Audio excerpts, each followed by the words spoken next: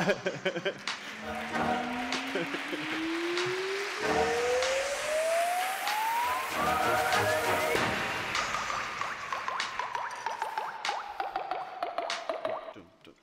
we go. I realized we sort of moved from the naked people to closer to fashion again. But what drew me to your work was a very, very unique perspective on the shape of the body. And I'm not saying much more. You're introducing yourself a little bit. Enjoy it. Hello, everyone. I'm Luis, and thank you, Sven, for having me. Yeah, I am a self-taught photographer. My background is as a dancer. I've been dancing professionally for about 16 years, and for the past 3 years, I've been focusing on photography.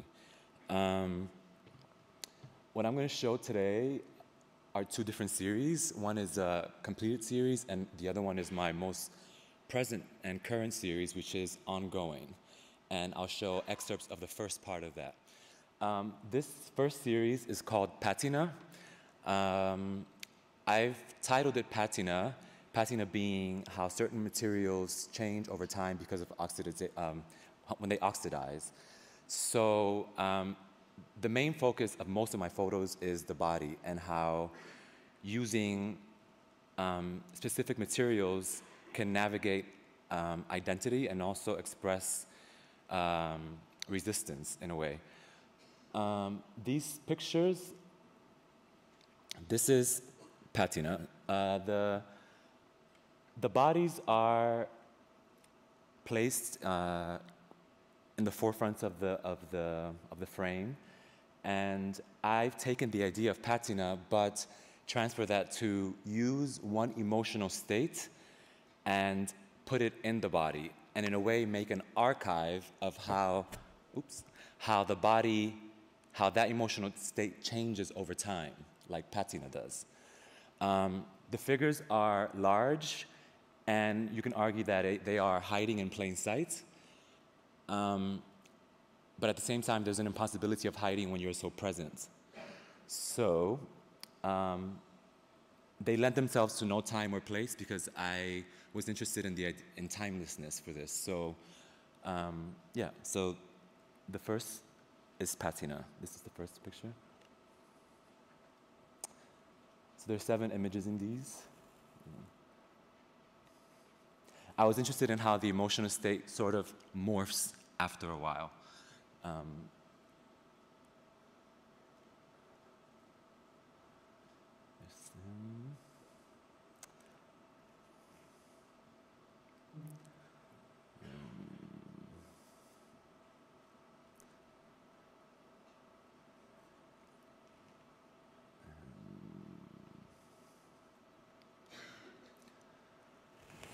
Yeah.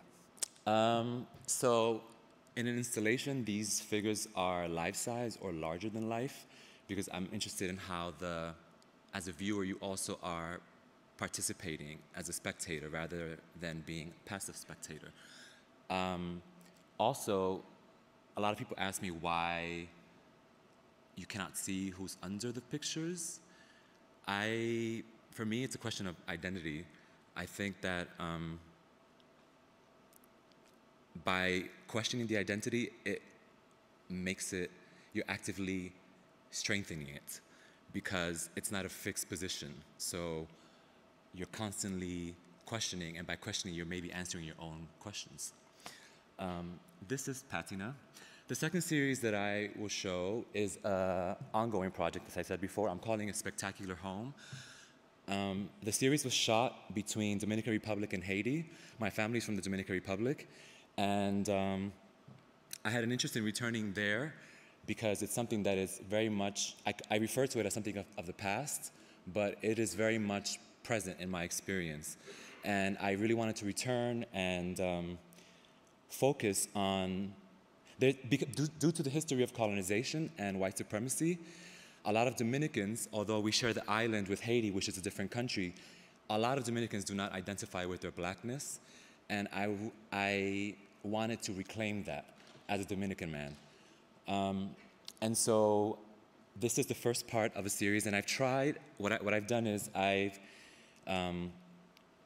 used the birthday party as the starting point for the series, because in the birthday party, there's a lot of cultural signifiers that are passed down, and I wanted to create a sense of chaos, and which I find reflects this this feeling that you have in a celebration where you sometimes are the center of attention. And my interest was to embody the celebration. So you're not at the celebration, you are the celebration. You're not eating cake, you are cake. And so I will go with that. So I've used different materials that are very present in the island to create the chaos in the body. And so all of the photos are the body. You can interpret them as you want. For me, I wanted to create these sort of monumental figures. This is one. This is two. Tell me if I'm going too slow, but. This is icing from the cake.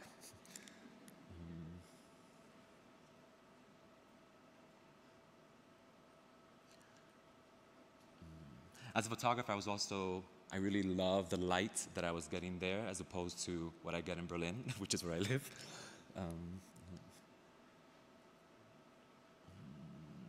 So, yeah.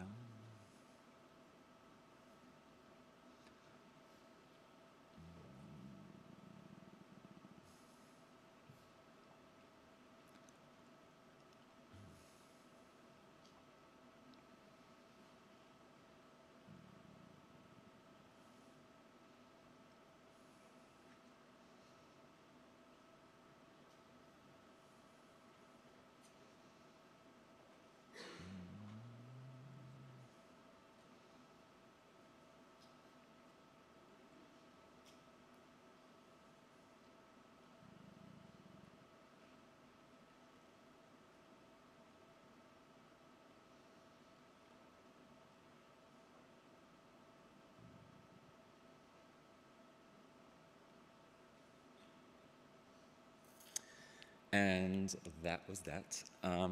My plan is to continue with a second part. I realized when I first started the series, I wasn't sure it was going to be a continuous project, but I feel like I just started upon something that is probably going to be, I don't want to say lifelong, but it definitely is going to be a continuation, because I feel like I've sort of gone back to a seed of where I come from, and being a person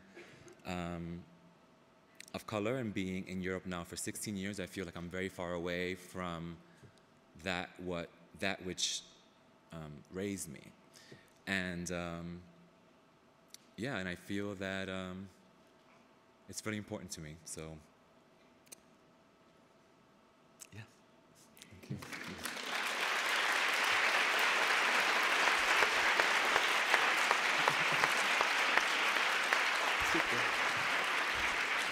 Wait for 1 second. It's like just two small questions that I had initially. For the patina series, the models you're working with, are they dancers? Those are my friends. Yes. Yeah. I tried. Those are the people that were most accessible to me because they're around me. But and I used another thing is being a dancer. I'm not necessarily interested in making dance photography. I like to use the information that I have of the body because it's what I have, and I find information is information.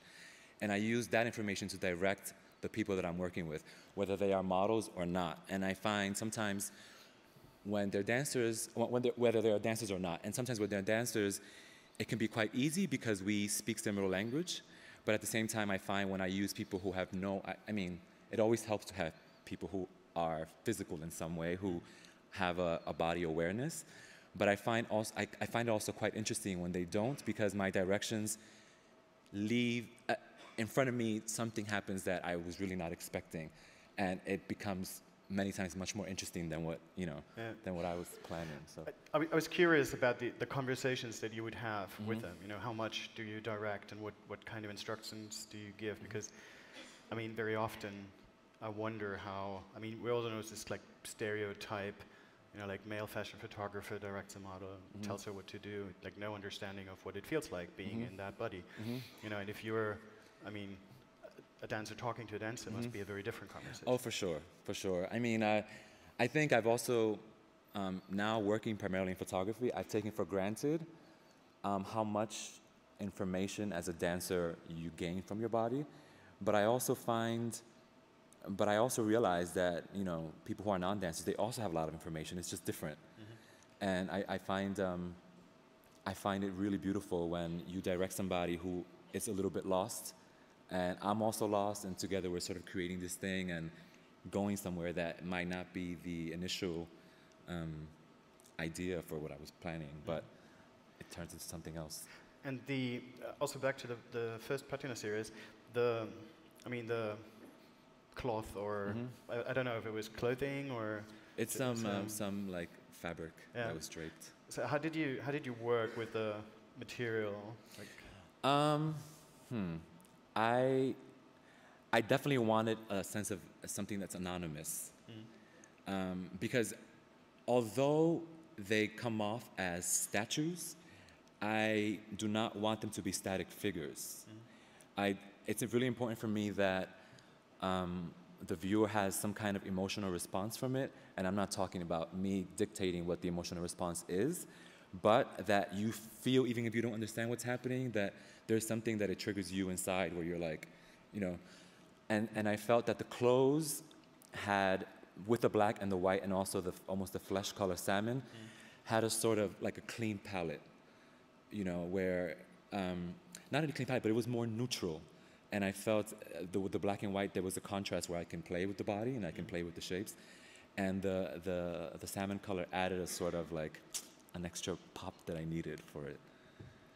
So. Super. Thanks a lot. Yeah, thank you. Luis Alberto Rodriguez.